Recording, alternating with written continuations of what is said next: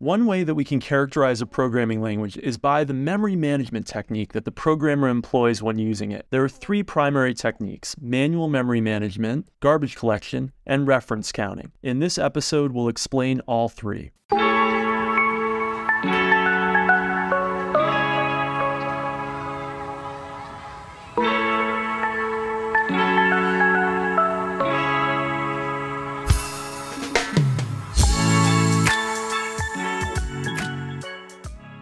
Welcome to Kopec Explained Software, the podcast where we make computing intelligible. In this episode, we're going to be discussing memory management from the programmer's perspective, not the operating systems, not the runtimes, but as a programmer using a particular language, what technique do you employ to allocate memory and to deallocate memory?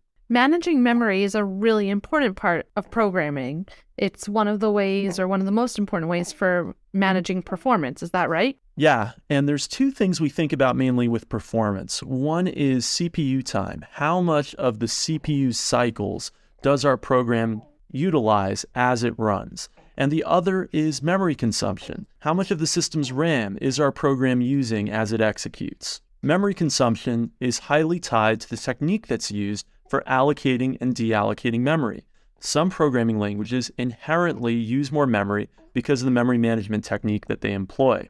And some programming languages allow for some performance boons thanks to their memory management paradigm. Let's start with the most basic, manual memory management. That'll give us something to compare the others to. Yeah, and I think for each of them, I also want to mention an emblematic programming language. So when I think about manual memory management, the most emblematic language of that paradigm for me is C. In C, local variables are automatically allocated on the stack, and you don't really need to think about them too much. But when you want to have long-running chunks of memory that are dynamically allocated, you use the standard library functions malloc and calloc, as well as to remove that memory, the standard library function free. In other words, anytime in C that you need a big chunk of dynamically allocated memory, you have to manually go and say, this is the amount of memory that I want.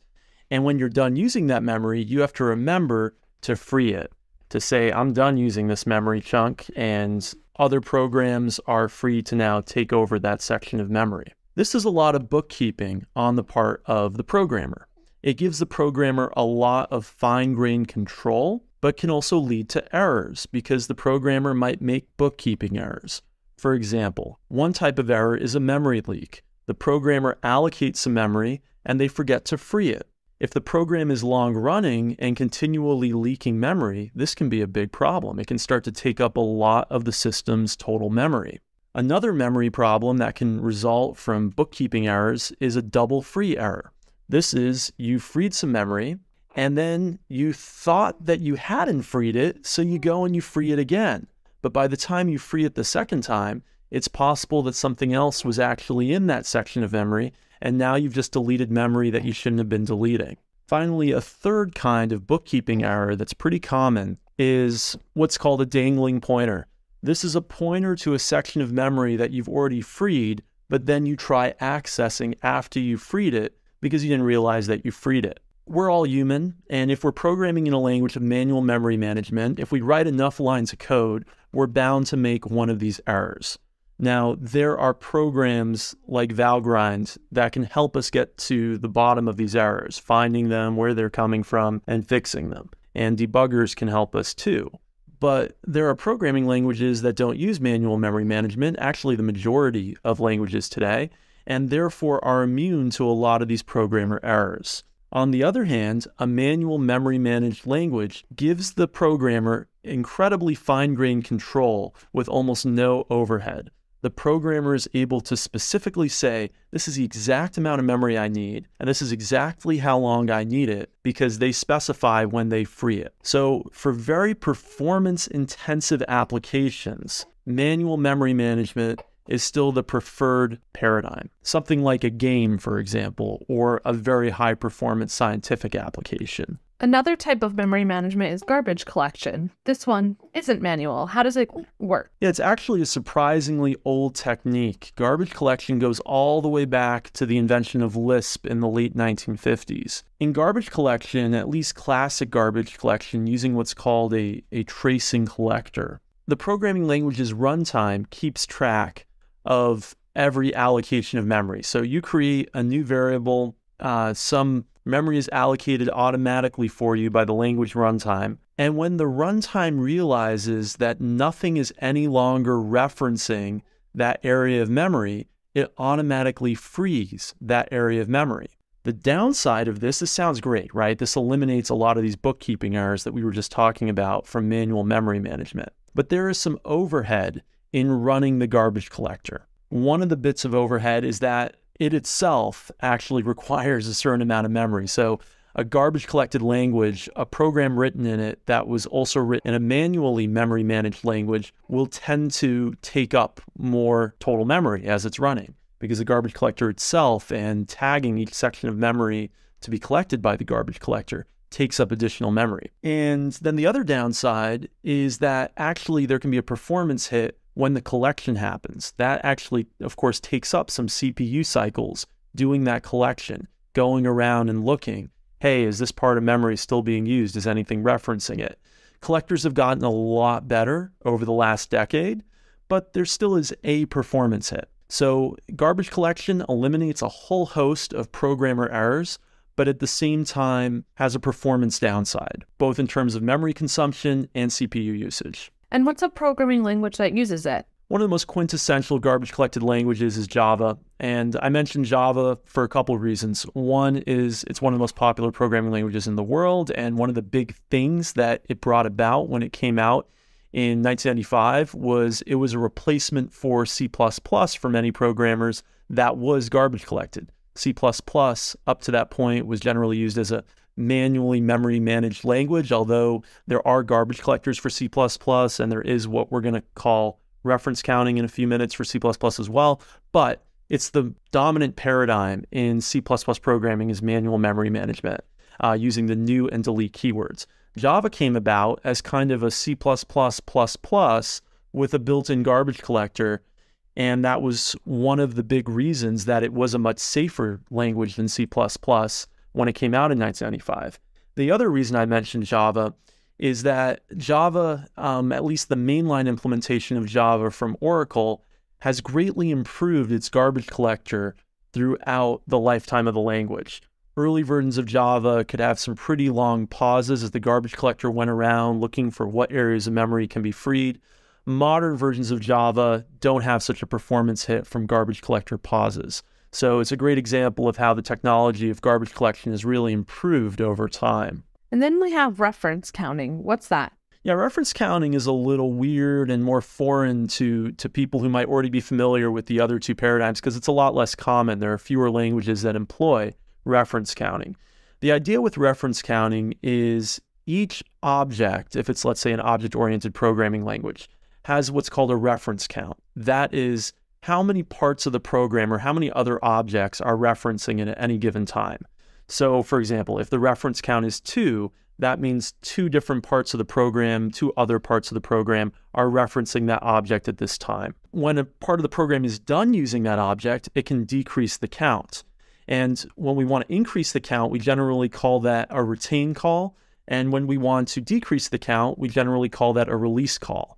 So when the number of releases decreases the reference count down to 0, then the object is freed. It's deallocated. The memory is free for some other part of the program or another program altogether to use. So this is kind of like halfway between the two. There is this extra bookkeeping going on of keeping track of the reference count, but we're not having to manually decide exactly when to deallocate. We just have to decide when we're no longer using that object and therefore can decrease the count. So it's kind of like a halfway between manual memory management and garbage collection. It has some of the pros and cons of both of them. For example, there is some extra memory consumption compared to manual memory management because every object has to be tagged with its reference count. And there is some CPU performance hit because there's all of these extra retain and release calls, upping and downing the reference count of each object. On the other hand, there is a decrease in some amount of programmer errors because this count is helping to do a bunch of the bookkeeping. Now, it might not sound that good to you compared to garbage collection, but there's a newer version of reference counting called automatic reference counting. In automatic reference counting, the compiler actually goes and inserts all of the retain and release calls. A quintessential reference counted language is Objective-C. And I learned to program Objective-C back in 2001. And I remember having retain and release calls, and there's another call called auto release, all over my Objective-C code. Then in the mid-2010s, Apple, who's kind of the steward of Objective-C, introduced automatic reference counting. And with automatic reference counting, all of those retain and release calls were automatically inserted by the compiler. So the programmer no longer had to think about where to increase the retain counts or where to call release.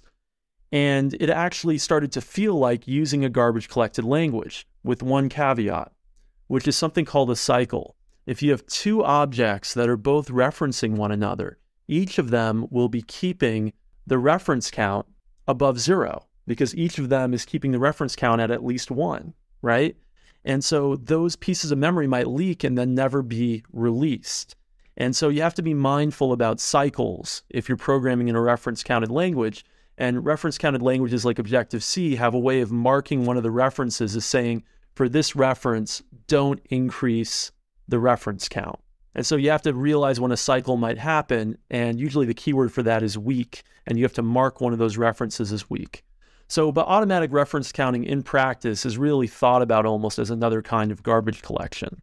And it tends to be more performant than traditional garbage collection. Is memory management something a programmer should think about when they're deciding what language to use? Yes, and I think the big trade-off that you need to make is between performance and safety. In a garbage-collected language, you're eliminating a whole host of potential programmer errors, but there is a small performance penalty that comes with that, and that small performance penalty can be bigger depending on your particular type of application, which even to this day is why manual memory management tends to be used in very high-performance applications like games.